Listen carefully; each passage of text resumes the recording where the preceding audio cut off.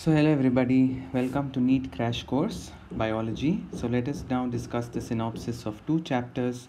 The first chapter that I will be discussing with you is Locomotion and Movement.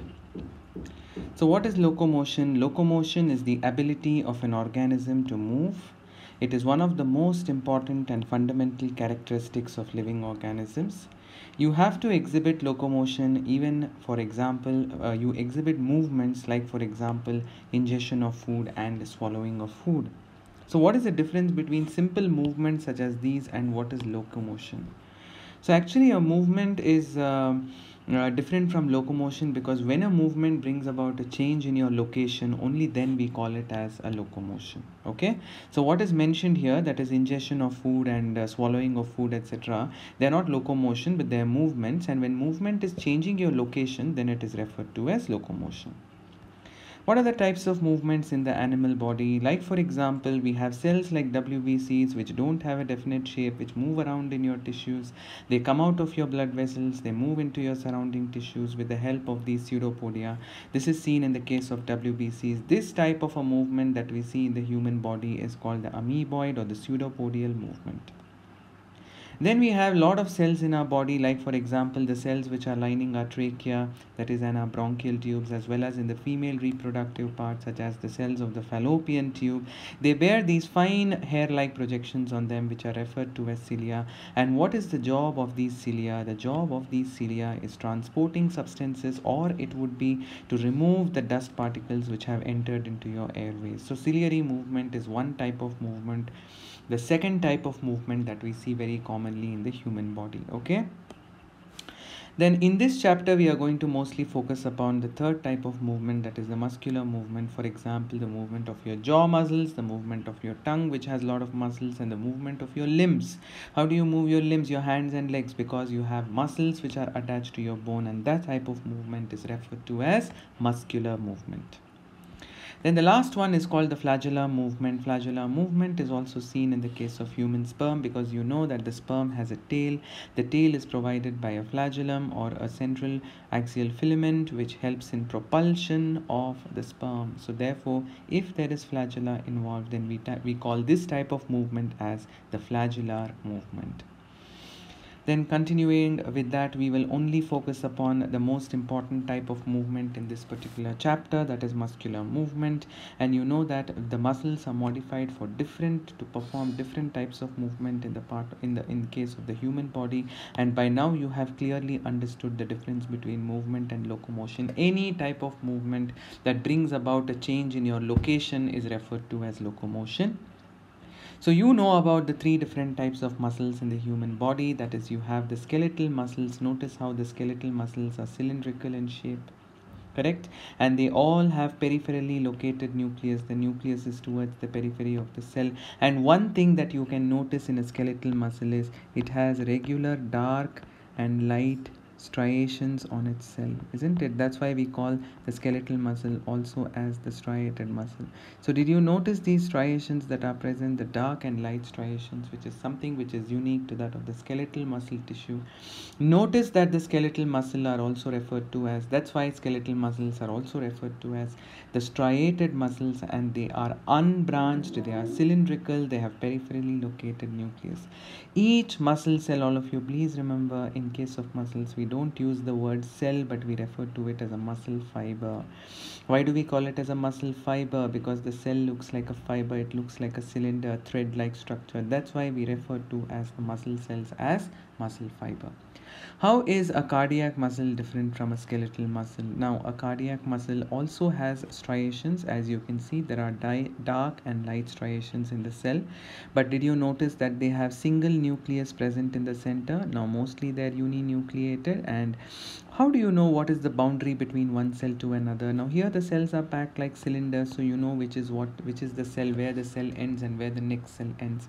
But that is difficult to identify in a cardiac muscle cells. But notice how between the cells you can find these disc-like structures, and these disc-like structures have been labeled here as intercalated discs. These are junctions between the adjacent or the neighboring cardiac muscle cells, and the intercalated discs are also involved in communication. They help the cardiac muscles to communicate with each other. And why should they communicate with each other? Because once a cardiac muscle cell gets excited, the excitation has to pass to all the cells. Otherwise, all the cells in a bundle will not contract rhythmically. They have to contract synchronously and rhythmically so that your heart can beat in a normal fashion, isn't it? Then see how different smooth muscle cell is. The smooth muscles are spindle shaped, they are broad at the center and they are narrow and tapering at their ends. Here also can you see that they have a single nucleus. It's only the skeletal muscles which are multinucleated, but here you can see the smooth muscles have a single nucleus that is located at the center. And can you see that their cytoplasm appears to be very, very smooth, and that's why they're referred to as the smooth or the unstriped or the unstriated muscle. Now they do not have these dark and light striations in their cell cytoplasm. As a result, they appear to be smooth in their cytoplasm, and hence they are referred to as the smooth muscle tissue. Okay, so only the skeletal muscles are those which are multinucleate, and it is important to note that the nuclei are present towards the periphery. We shall focus exclusively on skeletal muscles in this chapter. Now see how the skeletal muscle, now each cylinder you see here, each cylinder is a skeletal muscle fiber. All the skeletal muscles are bundled up into what is referred to as a fascicle. So this bundle of skeletal muscle fiber is referred to as a fascicle. Okay, it is labeled on this side. This bundle is referred to as a fascicle. See, there are how many fascicles here? There's 1, there's 2, there's 3, there's 4, there's 5. All the fascicles are wrapped together by connective tissue coat on the outside, and this connective tissue covering on the outside of the entire muscle is referred to as the fascia, or it is also called as the epimysium. Between the bundles also there is connective tissue. Between the bundle, the connective tissue is referred to as the perimysium. Okay, the outermost connective tissue covering is called the fascia or the perimysium.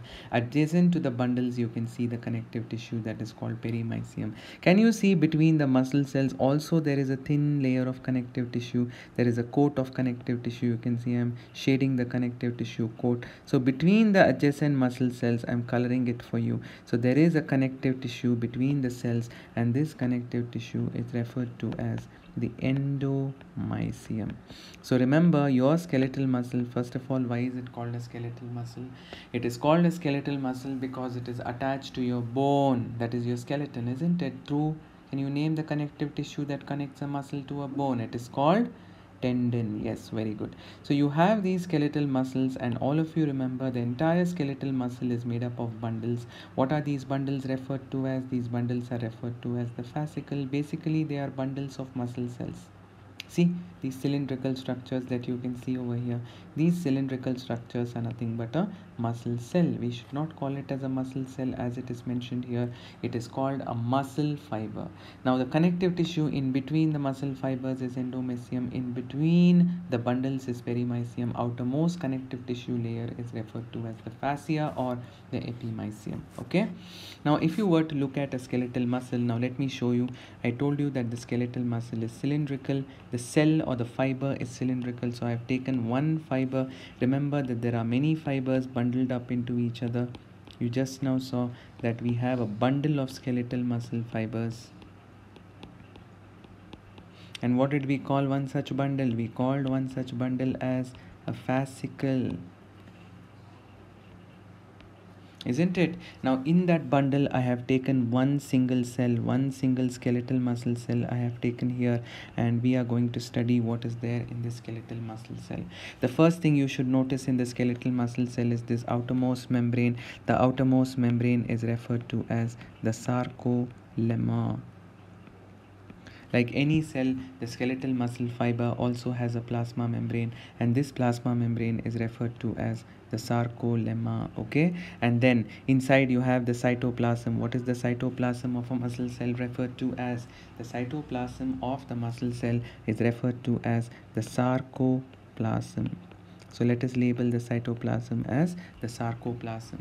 Then one important thing is they have peripherally located nucleus. So let me show many nuclei at the periphery. I am talking about one single skeletal muscle fiber. Okay, so let me label it before you're confused. We will call this as a skeletal muscle fiber or a skeletal muscle cell. Can you see the nuclei which are sitting in the periphery?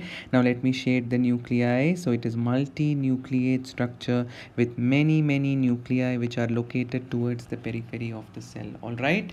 Okay, then what is the cytoplasm called? The cytoplasm is called the sarcoplasm. What is the membrane called? The membrane is referred to as the sarcolemma. Now very important thing is inside the membrane, inside the cytoplasm, you will see hundreds of these very small tube-like structures which are arranged parallel to one another within the skeletal muscle cell. Within the skeletal, remember we should call it as a fiber. So within the skeletal muscle fiber you will find these very tiny cylinders which are basically present inside. Now these tiny cylinders are referred to as the myofibrils. So what are they referred to as? Myofibril. Now let me magnify one myofibril for you. Out of all the cylinders, let me take one particular cylinder here. So this is a tiny cylinder that I've taken out. A cylinder is nothing but here it is made up of proteins. Okay. What are these tiny cylinders which are sitting inside the cytoplasm of the muscle fiber called? They are called myofibrils. Now I have taken one single myofibril over here. Now notice on the myofibril at regular intervals you will find these cross striations, this dark striation which is bisecting it at regular intervals. Okay, and then you will find dark areas in the center. See, you will find such striations. Now can you see that there is a banding pattern on them? Now what are these lines which bisect them are called at regular intervals? These are called the Z lines. So this is a Z line, this is a Z line, again the next Z line, again the next Z line. So many Z lines are there, and between the two Z lines can you see there is a dark zone. So now let us name the dark and the light zone. Now this zone is the dark. Now can you see that part of this portion and the next here there's no darkness over here, so this will be referred to as the light zone. So let us call dark as D and light as L. So again you have dark, then you have light which is interrupted by the Z line, then you have dark, then you have light. So there are alternate dark light striations which you can see. That is what is the striation that you can actually see on the muscle from the outside. Actually the striations are not on the membrane of the muscle, they are on these fine tubes which are sitting inside the cytoplasm of the muscle cell. What are these fine tubes which are sitting on the inside of the muscle cell called? These are referred to as the myofibril. Like I have shown here, this is one myofibril which is magnified for you. On the myofibril at regular intervals you have the Z line or the Z line, and then all of you remember the area between one Z line and the next Z line. Let me take this Z line here and then this Z line here. This area between one Z line and the next Z line, or this segment of the myofibril between the two adjacent Z line, is referred to as the sarcomere. So please bear in mind the segment between the two Z lines is referred to as the sarcomere. Okay, so sarcomere starts with one Z line and it ends on the next Z line, and between the Z lines throughout you have dark zones which I have shown in the form of these striations over here, and then I have not shown anything blank here, that is the light zone. So dark, again blank, light zone, dark, again blank, light zone. Notice that the light zone is bisected by, it is interrupted by the Z line at regular interval, and like I said the area between the two Z line is referred to as the sarcomere. Okay, so how does a sarcomere exactly look like? So let us see what is the hierarchy that we saw. First I showed you this is a muscle cell, a muscle fiber. Then I told you inside the muscle fiber there are many parallelly arranged cylindrical structures. What did we call them? We called them as myofibril. Then I magnified the myofibril for you. On the myofibril we saw that at regular intervals there are Z lines, isn't it? There is one Z line, another Z line, there's another Z line, there's another Z line. So all these are the Z lines. And then I told you the area between the two Z line is called a sarcomere. And where is the dark zone? Now wherever I'm showing striation, that is the dark zone. Wherever you see blank, the area, clear areas are the light zone. Now let us see what is there between the two Z lines. Let us magnify. So this is one Z line and this is the neighboring Z line. Now in the Z line you have, this is the Z line. It is referred to as the cross membrane. Okay, it's also called as the cross membrane. This is what gives the dark appearance. So let me take another Z line also for your understanding. So I've taken 3 Z lines here. Okay, now from the Z lines you have structures which are projecting to the center. Very thin protein filaments are projecting to the center of the sarcomere. See, from the Z lines you can see these structures projecting. So from here also they project to the center of this sarcomere. Now tell me, how many sarcomeres have I considered? Now please remember, this is one Z line, this is the second Z line, this is the third Z line. So I have taken how many sarcomeres? I have taken 2 sarcomeres. From here to here is one sarcomere, from here to here is one sarcomere, from here, from this Z line to the next Z line is the next sarcomere. These filaments, these protein filaments which are very very thin and which extend from the Z line towards the center, these are referred to as the actin myofilaments. They are called myofilaments. The tubes were called myofibrils. Now these are referred to as the myofilaments. So actin myofilaments, they're made up of a protein referred to as actin. And then now in the center you can see very thick myofilaments which are very very thick. See, they are present in the center of the sarcomere. Now these thick myofilaments are referred to as the myosin. Let me shade them so that you can see that they are very very thick. So these thick myofilaments are referred to as the myosin. They are made up of a protein that is referred to as myosin. Alright, so let us label this as the myosin filaments. So I'm going to label it this side. So this is the myosin myofilament, or simply the myosin filaments.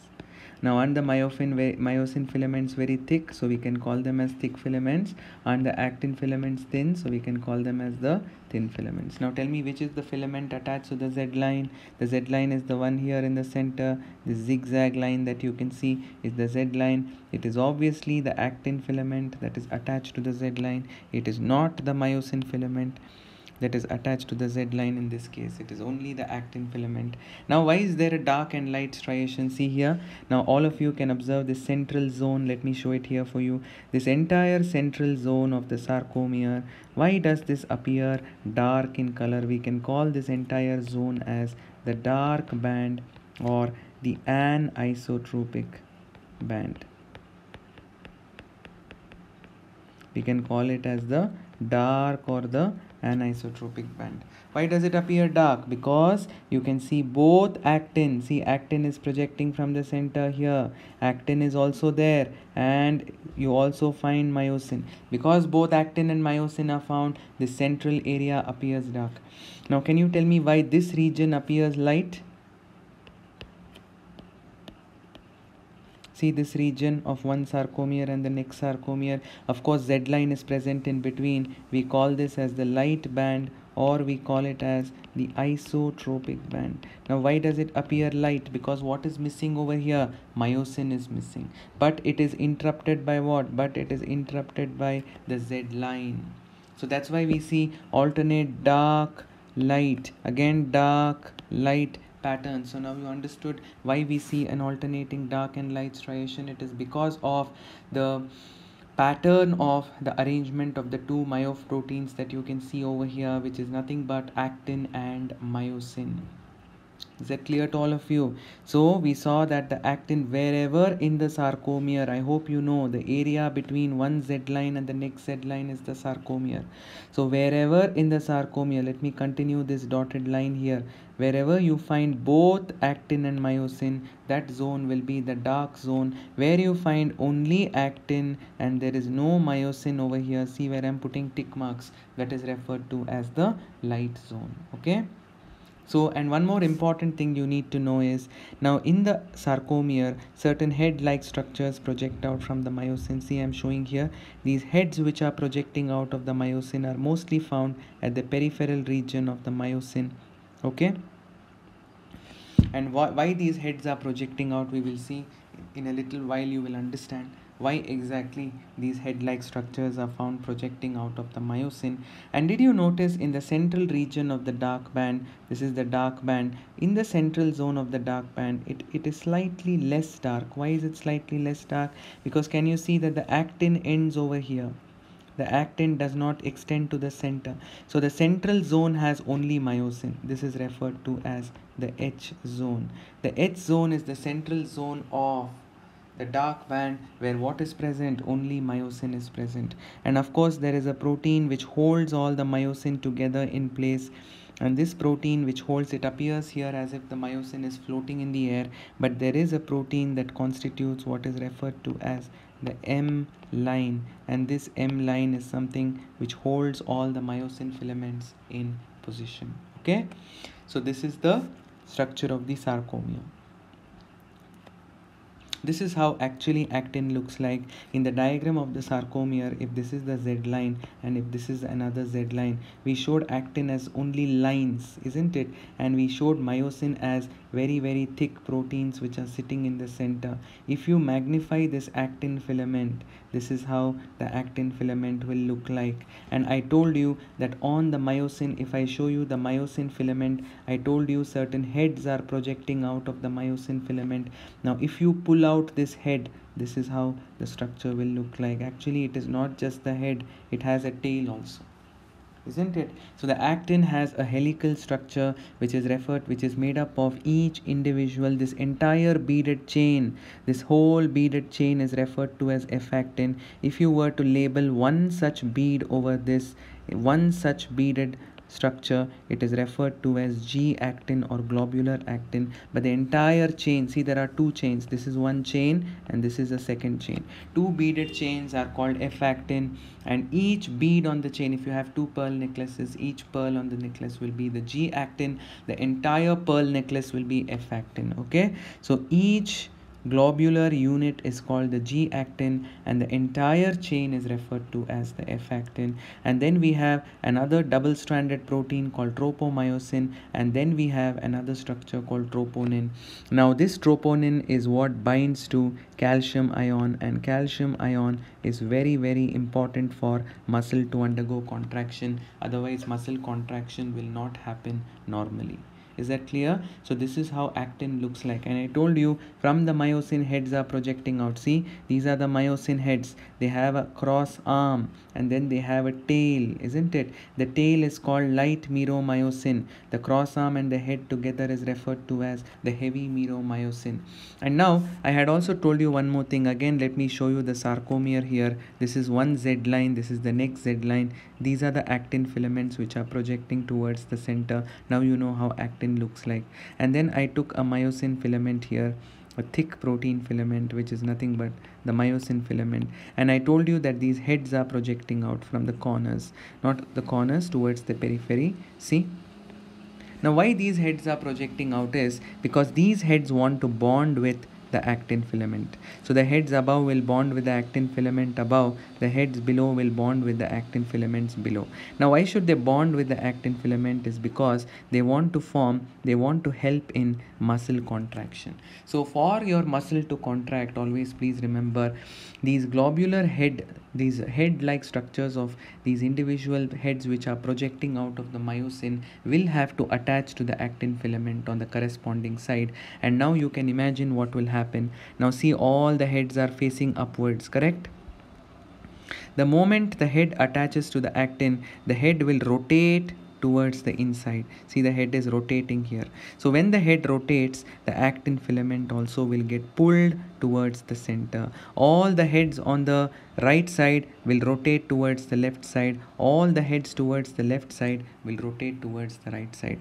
So initially the heads are facing like this. The heads are facing upwards like this. Okay, they are not bound to actin, but once they bind to actin filament like this, when what heads are facing upwards like this, they will start rotating. See, these heads will rotate towards this side, that is towards their right side, and the heads on the right side will rotate towards their left side. When they are rotating, who are they dragging? They are dragging the actin filaments closer together. Now imagine when the actin filaments are dragged, the two Z lines will also come closer together. What will happen to that sarcomere? The sarcomere will shorten, and this shortening of the sarcomere, if it happens in all the sarcomeres of the muscle, you can imagine what will happen to your muscle. Your muscle also will shorten, and that shortening of the muscle itself is referred to as muscle contraction. So why these heads are projecting out? The heads want to attach to actin. Not only attach, after attaching, like I've shown here, they want to rotate. They will rotate inwards to the sarcomere. When they attach and rotate, they will drag the actin towards the center, and when they drag the actin towards the center, the Z line will also get pushed towards the center from both sides, and as a result the length of the sarcomere will decrease. Okay, so that is what is happening over here, the biochemical events involved in muscle contraction. See the myosin head projecting out. It wants to bond with the actin. For the head to be able to form a bond with the actin, now that bond is referred to as a cross bridge. Okay, for that to happen, the head must be in a highly energized state. When the head is in a highly energized state, it is bound to ADP and PI. Now see here, the head has established a contact with actin filament. Now this, always remember, let me draw it a little bigger for you here. So these are the actin filaments, and this is the myosin filament. Now this is the myosin head. It has attached to the actin filament, and notice how the head is facing upwards now. Now this bond that is formed between the actin and the myosin is referred to as the cross bridge. This whole thing is a cross bridge. Okay, so cross bridge, for the cross bridge to form, what should happen? It should be attached to ADP and PI. So now successfully in the second step, a cross bridge has been formed. Now notice that there is rotation. That means the head is rotating towards the inside. See, it was facing upwards, now it is turning, so there is a rotation happening. Now when it rotates, what is it pulling along with it? It is pulling the actin filament along with it.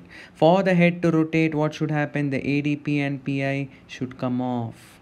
I told you, for the head to form a cross bridge, ADP and PI should be there, but now for the head to rotate, ADP and PI should come off. And then what should happen? Now once the head has rotated and the actin has been pulled to the center, the cross bridge has to break. And for the cross bridge to break, what should come and bind to the head? ATP should come and bind to the head. Only if the cross bridge breaks, the head will detach. The head will detach from the actin, and the actin will go back to its original position. That means your muscle is relaxing. So therefore you can see here, ATP has come and bound to the head, and the head has become detached from the actin filament. So this, as if it appears as if the myosin and the actin filaments are sliding past each other. That's why this theory is the most widely accepted theory of muscle contraction. It is called the sliding filament theory of muscle contraction. Cori cycle is something that happens in the case of muscles, in case of muscle cells. All of you should remember one thing, that when you are involved in excessive or prolonged exercise, say for example you've gone on a marathon walk, or you've gone on a marathon run or something, your muscles will convert pyruvic acid because your muscles are not getting enough oxygen. So remember, there is low level of oxygen in your muscle, as in you're exercising so much that your heart and your lungs are not able to keep pace, and so your muscles are not getting enough oxygen. So temporarily what happens in your muscle is the muscle will switch to anaerobic respiration. And what does it accumulate now? It will accumulate a byproduct that is called lactic acid, and this is associated with muscle cramp. When your muscle has lot of lactic acid, now say for example the whole day you have done a lot of exercise, or you've walked, you've gone on a marathon, you've gone on a trek or something, at the end of the day you can experience severe pain in your leg, isn't it? This is called as a cramp. Now that cramp is because what has accumulated in your muscles? Lactic acid has accumulated in the muscle. Through the Cori cycle, the lactic acid is sent into the blood. So from now, after you take rest, your pain is gone. So what happens during that rest? The muscle lactic acid will be sent into the blood. The blood will carry the lactic acid here to your liver. In the liver, most of the lactic acid, about 1/5 of the lactic acid, is broken down to give rise to carbon dioxide and water. 4/5 of the lactic acid is converted to glycogen, and it is stored in the liver again. And whenever you need this glycogen in the liver, will get broken down into glucose. It will be sent to your blood, and your muscle needs glucose because your muscle needs this energy, because for your muscle contraction you need lot of ATP. So Cory's cycle is how your muscle gets rid of that lactic acid, isn't it? So muscle is, imagine you're suffering from cramp, you're having severe pain in the leg. That's because you have excessive muscle lactic acid, and that is sent into the blood. The blood takes it to the liver. In the liver, 1/5 of it is degraded into carbon dioxide and water. The remaining 4/5 of it is synthesized glycogen in the liver. The glycogen is acting as a store, reserve food material. Whenever your muscle needs it, the glycogen will be broken down into blood glucose. It will be sent back to your muscle, where your muscle can immediately use up this glucose, or it can store it for future use in the form of glycogen. Okay. Red and white muscles, we have a very thin muscles in our body which are called red muscles, which contract very, very slowly. That's why red muscles are also called the slow twitch muscles, whereas the white muscles are also called the fast twitch muscles. These muscles which contract very, very slowly, and they appear a lot of red in color because they have a red colored pigment in them that is called as myoglobin. But these white muscles have less amount of myoglobin, that's why they appear white in color. Since these muscles are slow, they are very, very slow. They are mostly used to carry out certain functions, like for example maintenance of body balance and posture. But white muscles are very, very quick, and therefore they can develop a lot of tension in them. So if you suddenly lift something heavy, then you're mostly recruiting your white muscles and not your red muscles, because red muscles are those which contract very slowly. Obviously you cannot use your red muscles to lift something very heavy. So say for example you're standing, you might think that when you're standing all your muscles are at rest, but your back muscles are constantly contracting to help you maintain your body balance and posture. And those muscles which are acting very slowly, and they are contracting at a very low rate, and they don't accumulate lactic acid in them, they are richly supplied with blood, which is why they are red in color. They have lot of myoglobin, they are thin in diameter, they are called red muscles. Whereas the other ones, now for example, imagine you've gone to the gym, it's your first day at the gym, and you lift something extremely heavy. You suffer from severe fatigue, your muscles will suffer from severe fatigue after that, and you can experience that pain for several days after that. So basically this is because your white muscles can lift something very heavy, but very quickly these white muscles get tired, they get fatigued very quickly, because they store a lot of what in them, they store a lot of lactic acid in them, which is a byproduct of what I showed you in the previous slide. What do we get lactic acid from? We get lactic acid from anaerobic respiration. Okay, so the brief idea is red muscles are those which contract and relax very, very slowly. White muscles are those which contract and relax very fast. Red muscles are slow, white muscles are fast. Red muscles usually do not accumulate lactic acid. White muscles accumulate lactic acid. Red muscles appear red in color because they have lot of blood supply and lot of myoglobin. But white muscles are poor in blood supply and poor in myoglobin. As a result, they are white in coloration. And one more thing, red muscles have less endoplasmic reticulum in them, called sarcoplasmic reticulum, but white muscles have more sarcoplasmic reticulum. That's why they are able to store a lot of calcium, and this calcium will allow them to contract very, very quickly and to create a lot of force. And that's why they have enormous amounts of extensive network of sarcoplasmic reticulum which store calcium.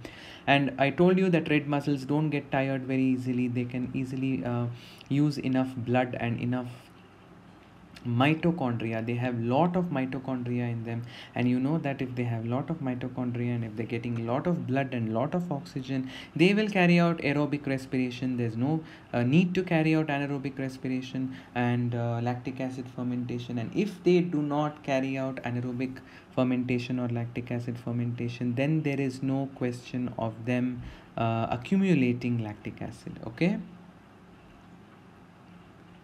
So now moving on to the skeletal system. The skeletal system or your skeleton is composed of, we have both exoskeleton and endoskeleton, but in this chapter we are mostly concerned about the endoskeleton.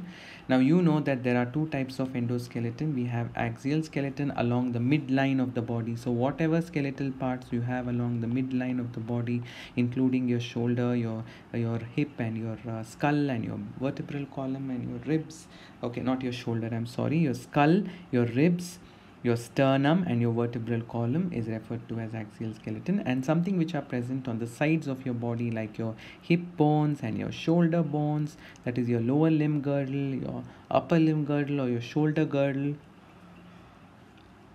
And you have to remember about your bones of your upper limb and the bones of the lower limb. All these are referred to as axial appendicular skeleton. So those which are present along the central axis are called axial skeleton, and those which are present on the lateral sides of the body are referred to as appendicular skeleton. So I was just telling you the two way of classifying them is axial skeleton and appendicular skeleton. In axial skeleton we have the skull, the vertebral column and the thoracic cage with the rib and the breastbone or the sternum, and then in the appendicular you have the limb and the limb girdle. Your shoulder and the hip region is the limb girdle. Now you know about the first part of your axial skeleton, that is the skull. This is the lateral side of the skull. You have cranial bones in your skull and facial bones. Cranial bones, like you have one frontal, two parietal, two temporal, one on either sides, one occipital at the base of your skull, bearing two projections called occipital condyles, to which your first vertebral column articulates. That's why human skull is called bicondylar skull. Then you have a lower jaw. This is the only movable bone of your skull, and it's a facial bone. At the base of your tongue you have hyoid, which is also included under the skull bone, and then you have a pair of maxilla which makes up your upper jaw. You have a pair of cheekbones, that is zygomatic, a pair of bones on the nasal bridge called the nasal bone. Inner side of your eye, that is your orbit, you have the lacrimal bone bearing your lacrimal sac or the tear sac. Inner to that you have a single bone that is referred to as the ethmoid bone, and there is a single bone at the base of your cranium. So this part of your skull is referred to as the cranium, because this is where is your brain situated. You know that the cranium is referred to as the brain box. So in the floor of the cranium you have a butterfly shaped bone. You can see how it's butterfly shaped wing. You can see one wing on this side, one wing on the other side. There's only one sphenoid bone. So you have to learn the classification of the cranial bones and facial bones. Like I said, cranial bones invest the cranium or the bony compartment inside which the brain is situated, and all these are the facial bones which are forming attachment to your facial muscles. Okay, there are some of the bones which you cannot see. Facial bones like vomer is not visible because it's found inside your nose, inside your nasal chamber, which is not shown in this picture. You can also see the turbinal bones, a pair of turbinal bones inside your nasal chamber. You can also see a pair of palatines. The palatines are present at the roof of your mouth, which you cannot see here. So they are also the facial bones. Okay, so two types of skull bones are referred to as the cranial bones and the facial bones. There are totally 8 cranial bones and there are totally 14 facial bones, like we saw. Together the skull bones, including, and also we have to include, when we talk about the skull, you have to include the bones which you find in your inner ear, in your middle ear, that is malleus, incus and stapes, and you have to include what? You have to include the hyoid bone. So it is 22 plus 6, because there are 3 bones on this side of your middle ear and 3 bones on the other sides of on the other side. So it is 28 plus 1 hyoid bone. That is totally 29 bones in your skull. Okay. Then moving on to the vertebral column. The vertebral column has a set of about 33 bones. You can see how they are ring-like bones which are arranged one upon the other in a serial pattern. The cervical bones are the bones which are present in your neck. We have a total of 7 cervical vertebra. We have a total of 12 thoracic vertebra. We have 5 lumbar vertebra. 5 of the vertebra are fused together to form the sacral, and about 3 to 4 vertebrae fused together to form the tailbone, which is referred to as the sacrum. What is this side of your body? The back side of your body called, it is called the dorsal, and this is the side of the body in which you find your vertebral column. Your belly side is nothing but the ventral side. Okay, then you have the rib cage. Please remember the first 7 pairs are referred to as the true ribs. The 8, 9 and 10 are called as the false ribs because the 8, 9 and 10, they do not have their own cartilage. They join. You can see how the 8, 9 and 10 cartilages join the cartilage of the seventh rib. This is the cartilage of the seventh rib. The eighth, ninth and the 10th rib, the cartilage joins the cartilage of the seventh rib and then articulate with this bone in the center. This is the sternum bone. Always remember the rib cage articulates with the sternum in the front. And there are two bones, there are two ribs which are floating below, the 11th and the 12th pair. They don't even come all the way to the sternum. As a result, they are referred to as the floating ribs. They are meant for protection of your kidney. Then the bones of the pectoral girdle. See, the pectoral girdle has a collar bone that is called as the clavicle, isn't it? And then this triangular bone at the back is referred to as the scapula. The clavicle and the scapula make up your shoulder girdle. Okay, we are seeing one half of your pectoral girdle here. And then you have the humerus, which is the bone of your upper arm. And then you have the bone of your forearms, that is lateral. Remember, the side which is away from your center, away from the middle of your body or the midline of your body is the lateral, and this is the medial because this is closer to the midline of your body. So the lateral bone of the forearm is nothing but the radius, and the medial bone is the ulna. And then you have the bones of your wrist, which are called carpals, the bones of your palm called metacarpals, and the bones of your fingers called phalanges. Now we are seeing one half of your pelvic girdle. This bone is referred to as the coxal bone. It is formed by the fusion of a broad ilium and an anterior pubis and a posterior ischium. All of you remember this ilium also has a socket over here into which fits the head of femur. The femur is the largest bone. The longest bone, it is basically the thigh bone, and then you have the knee bone, the kneecap, which is called as the patella. And then in your shin region or your shank region, again away from the midline of your body, is called the lateral side. Towards the midline of the body is called the medial side. Away from the midline of the body, you have the fibula over here, and the tibia is the one that faces, or it is towards the medial side of your leg. And then the bones of your ankle are called tarsals. The bones of the feet are called as the metatarsals, and the bones of the digits of your feet, that are your toes, are referred to as phalanges. Types of joints. Fibrous joints. Fibrous joints are those joints that are mediated by fibrous connective tissue, the bones between, and they're immovable joints completely. There are some of them are actually slightly movable, but largely these fibrous joints are immovable. Like for example, you have the joints between the bones of your skull, which is called the suture, and the inferior the tibiofibular joint, which is basically a fibrous joint. It is slightly movable fibrous joint. And then the joint between the teeth and your socket of your teeth is referred to as comphosis. It is nothing but a fibrous joint. Then you have cartilaginous joint. At the end of your long bones, you have a region which is where the bone is actively growing, and that region is called as the epiphyseal plate. It is a temporary hyaline cartilage joint. As the bone elongates, it becomes thinner and thinner, and this is your coxal bone. You can see the anterior bone, which is the pubis.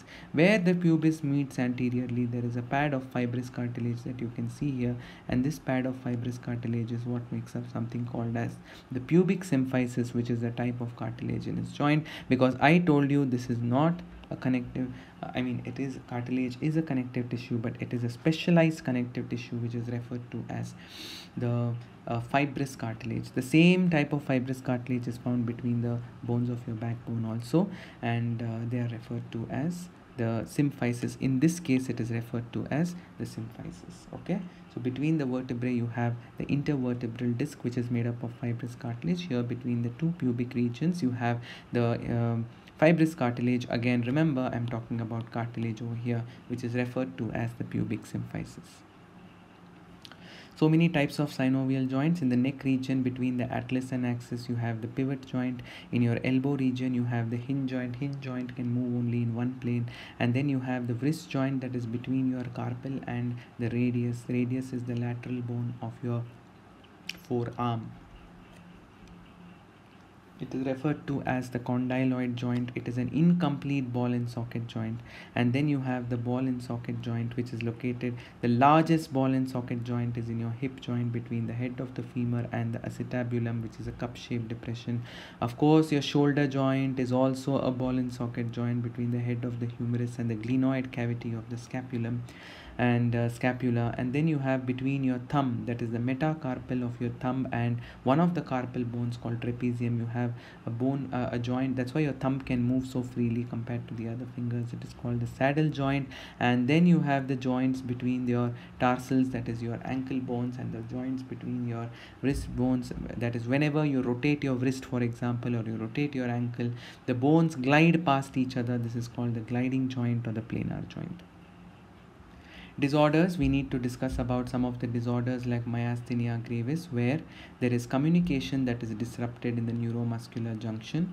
Now this is because it is a type of autoimmunity, that is your own body produces antibodies against specialized neurotransmitter receptors called acetylcholine receptors. So a person's own immune system is destroying his own receptors in his body, so it is referred to as an autoimmune disorder like myasthenia gravis. And then you have muscular dystrophy due to the absence of a very important protein that is called dystrophin, which helps in maintaining the structure and function of your muscle. If this protein itself is missing, then the person suffers from Duchenne muscular dystrophy. Then moving on to osteoporosis. Osteoporosis is seen in women who are in their menopausal stage because their estrogen level starts coming down, and as a result of which you can see that the bones lose their density, the bones become brittle, and they become very thin, and they're easily fracturable, and therefore you can say this condition is called osteoporosis. Arthritis is the swelling of the joints. There is accumulation of joint fluid, swelling, there's inability and pain during movement, isn't it? In that we have to learn about osteoarthritis, in which at all the end of your long bones you have a layer of cartilage that is present here. The cartilaginous layer is damaged and tendons and ligaments become stretched, causing pain. Okay, so tendons and ligaments become stretched and they cause pain, and bones may rub against each other. That's what causes severe pain in case of arthritis. Rheumatoid arthritis is again an autoimmune disease where your immune system itself produces antibodies which destroys the synovial membrane that is present in your joints. Infectious arthritis, it could be due to infection of any pathogenic agent.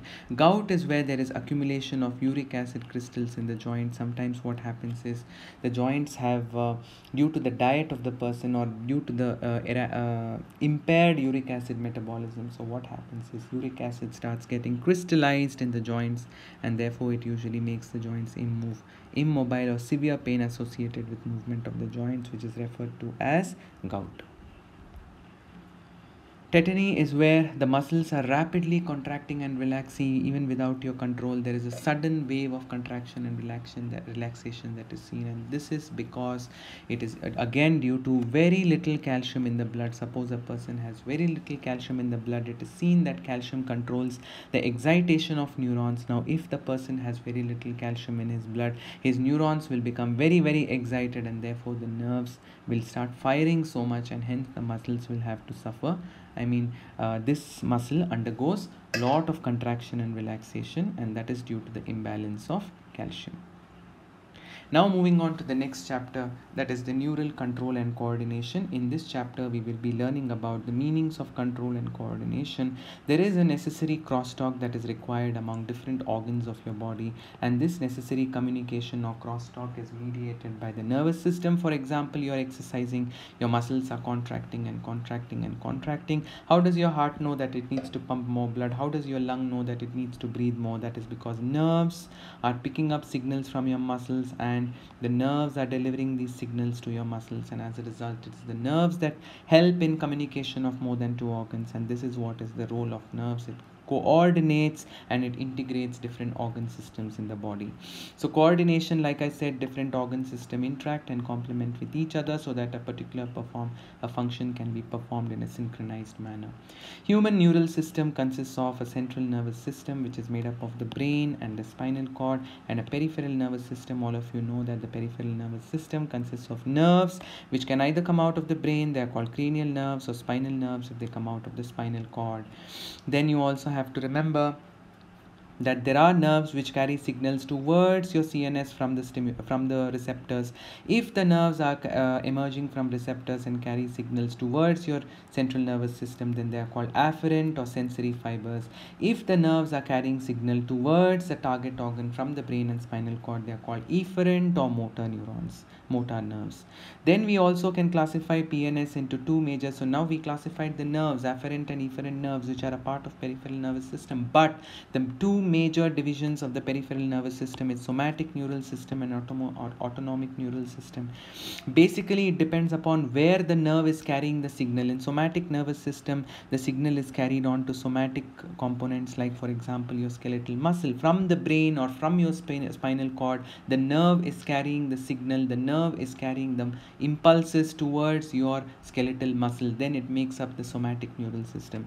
What if it carries the signal? What if there is a nerve or a neuron which is carrying signal from your central nervous system, like your brain and spinal cord, to involuntary organs which are not under your control, like smooth muscles? You can also include glands over here. You cannot control the glands in your body. So what if the nerves or neurons are carrying the signal to your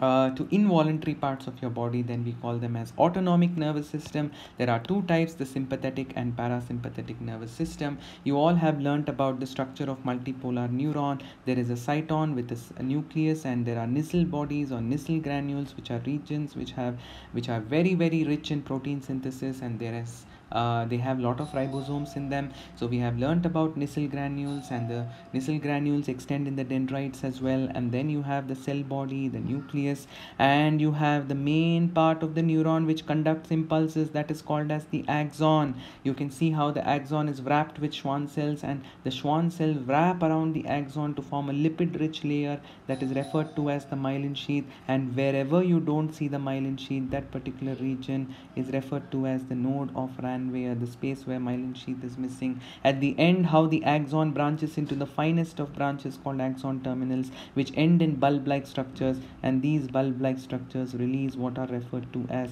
the neurotransmitters, which help in signaling to the next neuron. Okay, so now generation of nerve impulse or action potential, this happens inside axon. All of you, please remember, whenever your axon is excited, whenever it is carrying nerve impulse, notice how the inside of your axon has become positively charged, the outside of the axon has become negatively charged. And this kind of a change in the membrane, where the inside becomes positive and the outside becomes negative, is referred to as the depolarization. So what is it referred to as?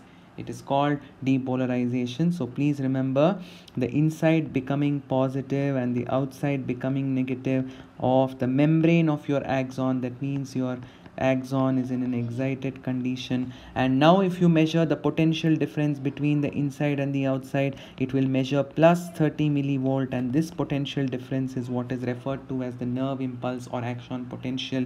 Did you notice in the neighboring region, which is still in a resting state, let me call this as resting state, okay, because they have not received the nerve impulse still, so we call this resting state. See, notice there is inside is negative and outside is positive. So this condition where inside is negative and outside is positive in the neighboring region is referred to as the polarized condition.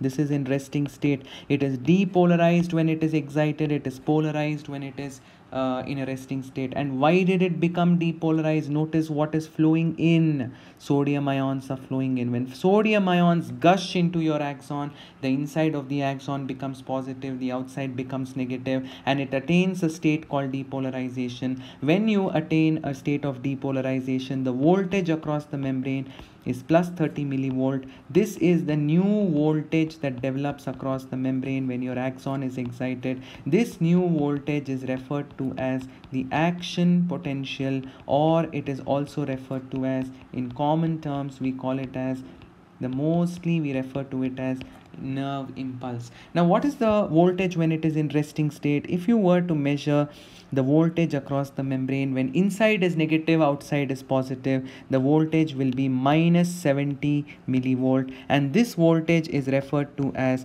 the resting membrane potential. Okay, the voltage during excitation is called action potential. The voltage that you see when your axon has become excited, it is referred to as the resting membrane. When your axon is in resting state, the voltage of minus 70 is called resting membrane potential. When your axon is in excited state, the voltage is referred to as action potential or the nerve impulse. And see how it is spreading, the excitation is spreading. See how they have shown arrows over here in the second diagram. I want you to see arrows are showing that the action potential or the depolarization is spreading from one region to another. Now when it spreads, when the charges move, again here also the inside becomes positive and the outside becomes negative. So now this region of the axon, that is the B region, will also develop a voltage of plus 30 millivolt, and it will also become, or it will generate a nerve impulse. Now notice how the neighboring region has negative inside. Again these charges will start flowing to the neighboring, say the neighboring region is C, which is currently in a resting state. Now these charges will start moving. Again in the neighboring region, the inside will become plus and the outside will become minus.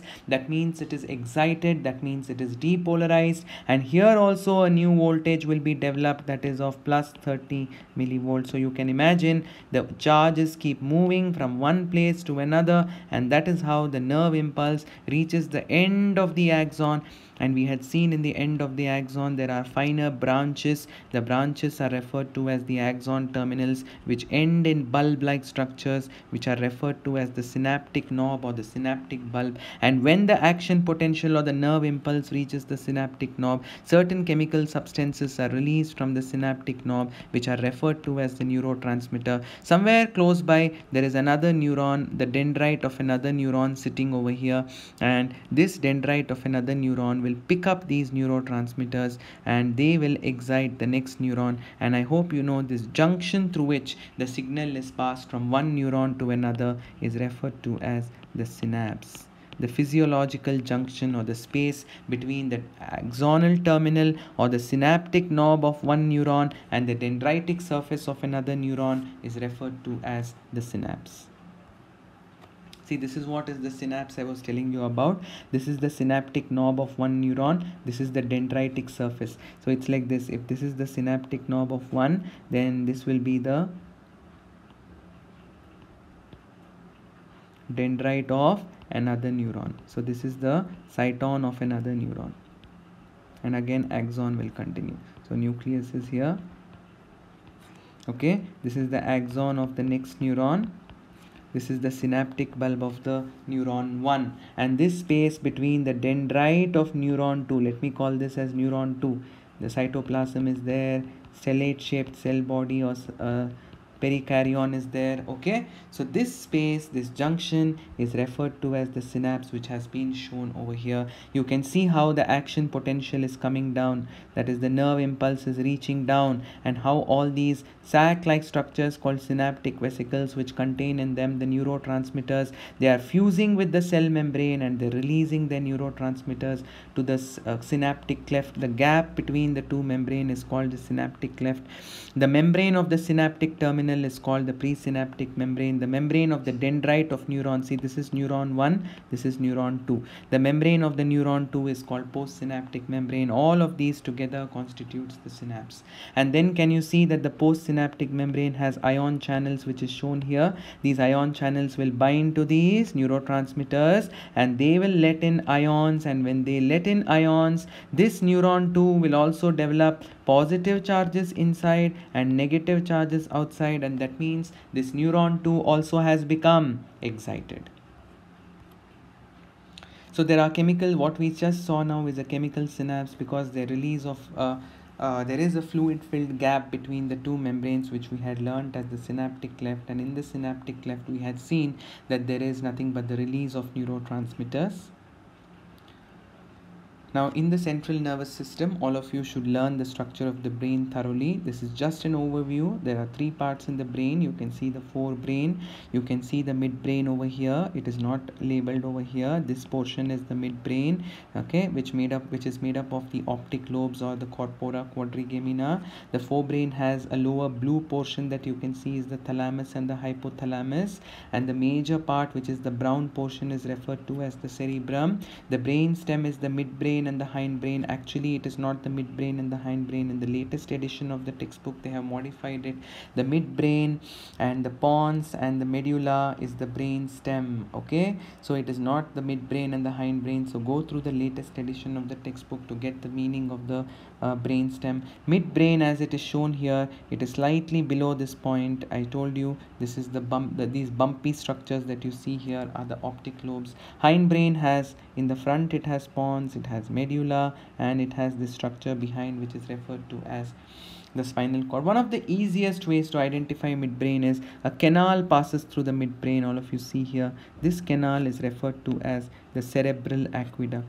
So the cerebral aqueduct is passing, and this cerebral aqueduct carries a liquid in it which is referred to as the cerebrospinal fluid. And notice on the cerebral hemisphere, each half of the cerebrum is called the cerebral hemisphere. The cerebral hemispheres are connected together by a band of axons which is referred to as the corpus callosum, which is unique to the mammalian brain.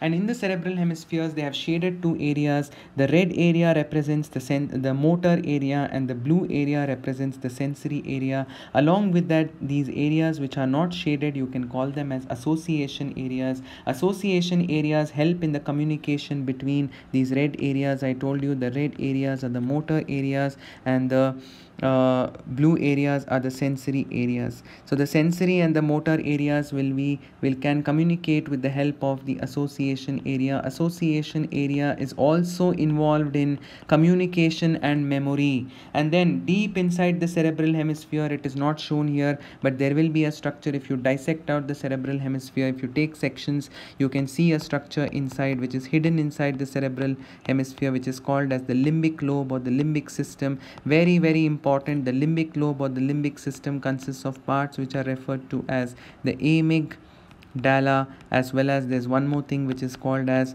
the hippocampus. So hippocampus and amygdala together constitute what is referred to as the limbic lobe, which is hidden deep inside the cerebral hemisphere. And these two limbic lobes are mostly involved in emotional responses. They help in expressing emotions like pleasure, pain, and then there is fear and anger, etc.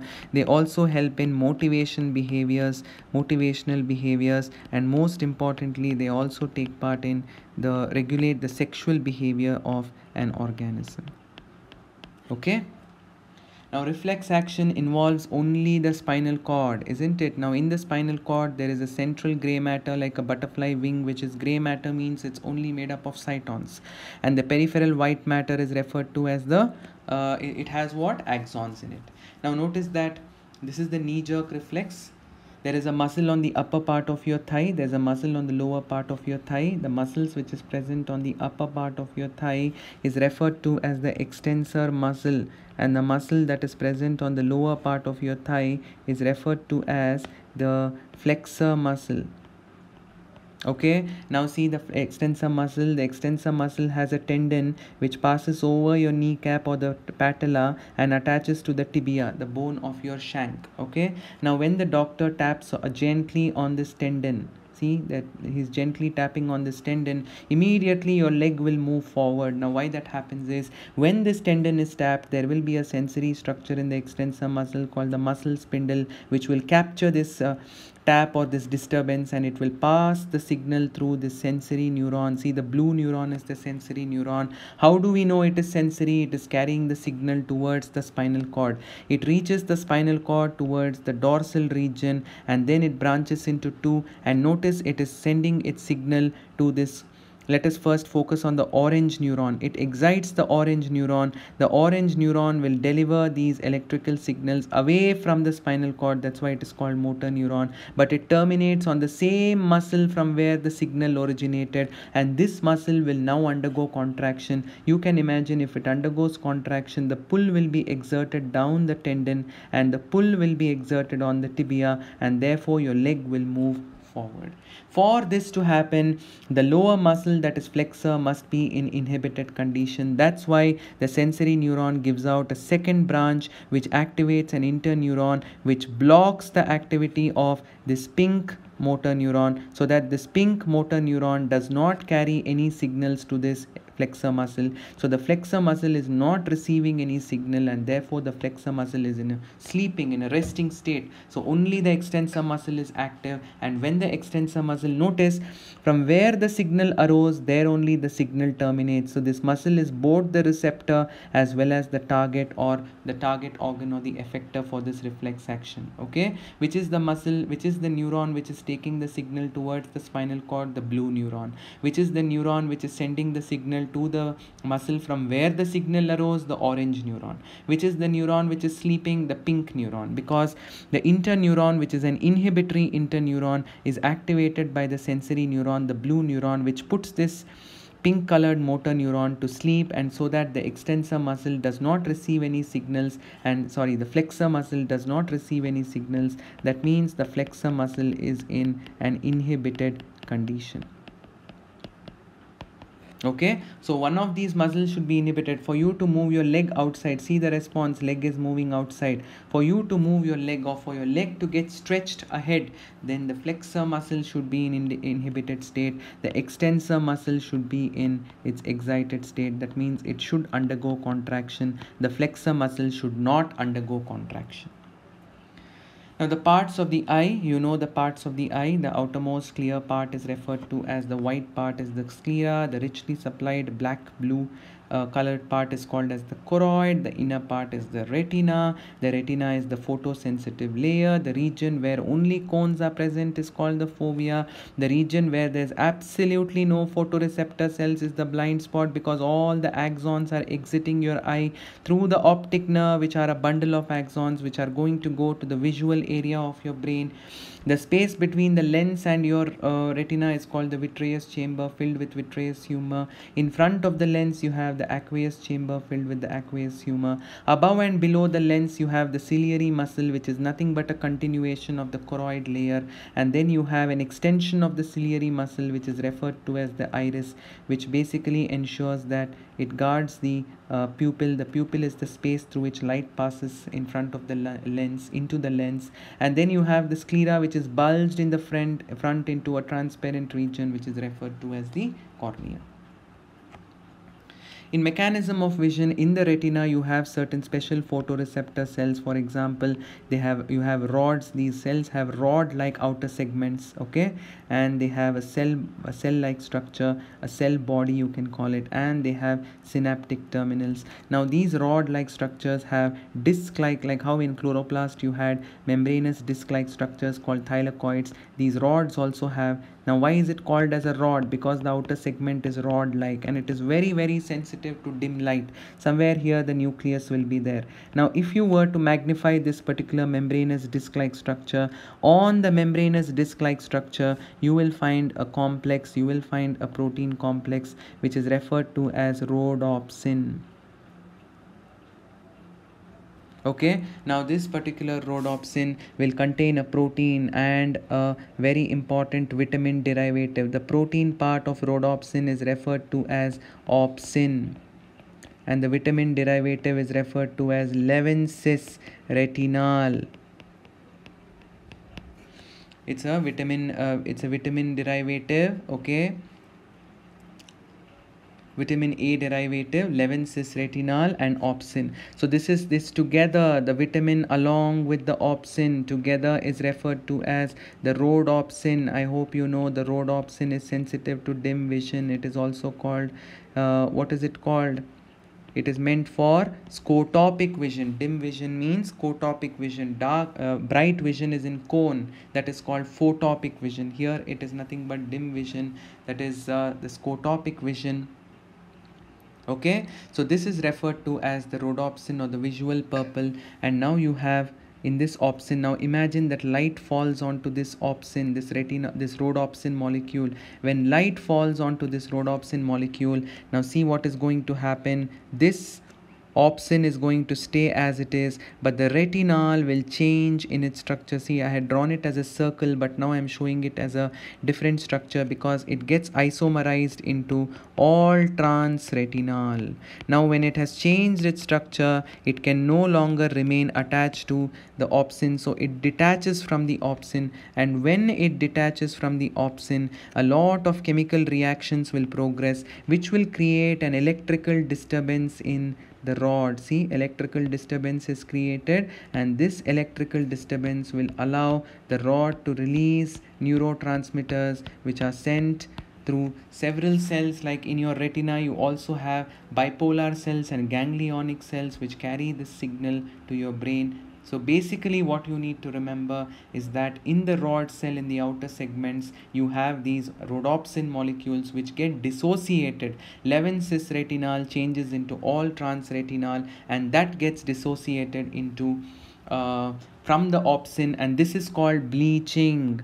Now when 11 cis retinal changes into all trans retinol, and when it gets dissociated from opsin, it is called bleaching, and that sets off a chain reaction in the cytoplasm of the rod, and that chain reaction will create an electrical disturbance, a change in the membrane potential. The charge distribution across the membrane will change, and that charge distribution, which is a membrane potential, will be transmitted all the way down, and it will release neurotransmitters from the rods. The same thing happens in the case of cone also, but in cone it is for brighter vision or photopic vision. Here we talked about rod, which is consisting of rhodopsin, which has opsin plus 11 cis retinal. It is mainly for dim vision or scotopic vision.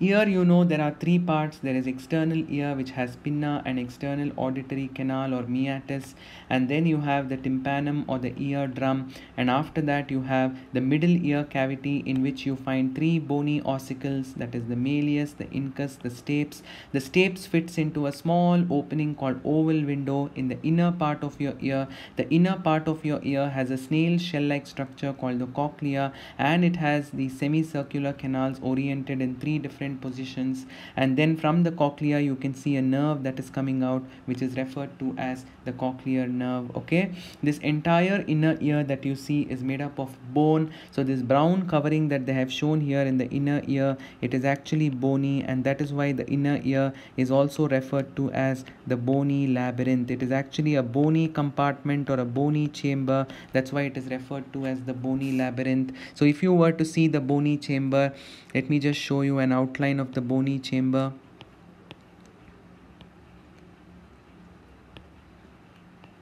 Inside the bony chamber, you will have a membranous compartment, the same shape of the bone. You will find the membranous structure inside. The membranous structure is modified into compartments, which is called the upper compartment, which I am showing here, which is the utriculus, and a very small chamber that is called the sacculus, and from the sacculus a canal extends through the cochlea. This is called the cochlear duct. Okay, and this bony part, that is the cochlea, is coiled like a snail shell.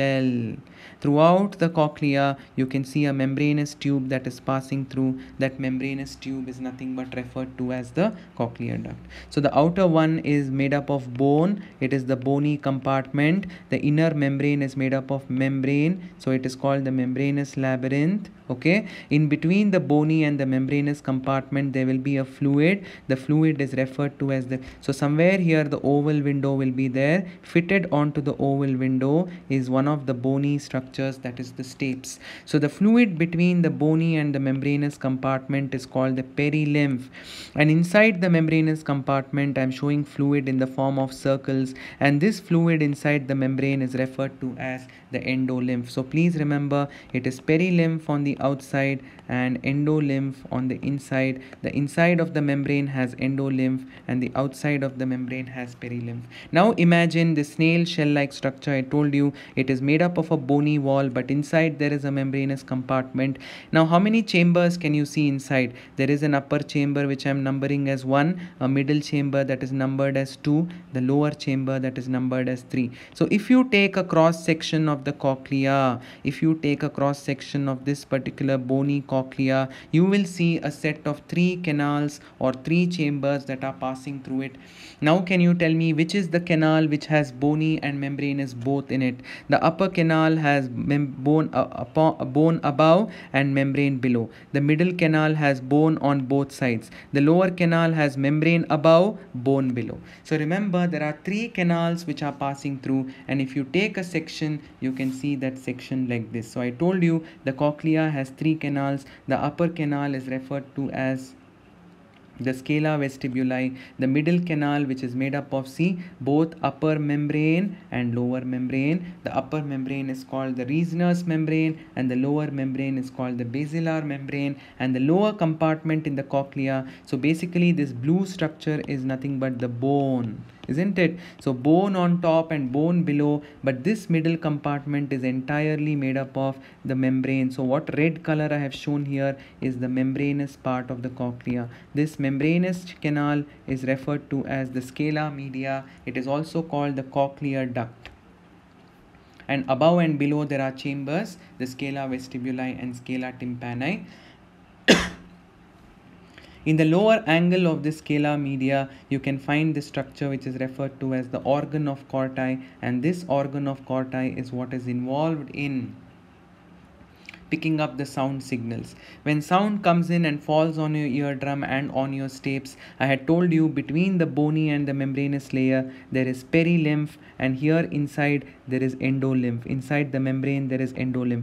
Vibrations are created in these membrane, and when the vibration disturbs the organ of Corti, vibrations disturb the organ of Corti, the organ of Corti generates electrical signals, and see, the electrical signals are carried down through the cochlear nerve to your brain. Okay, so this is what is the section of the cochlea. So this completes a very rough overview of 2 chapters, that is locomotion and movement and the neural control and coordination. Thank you.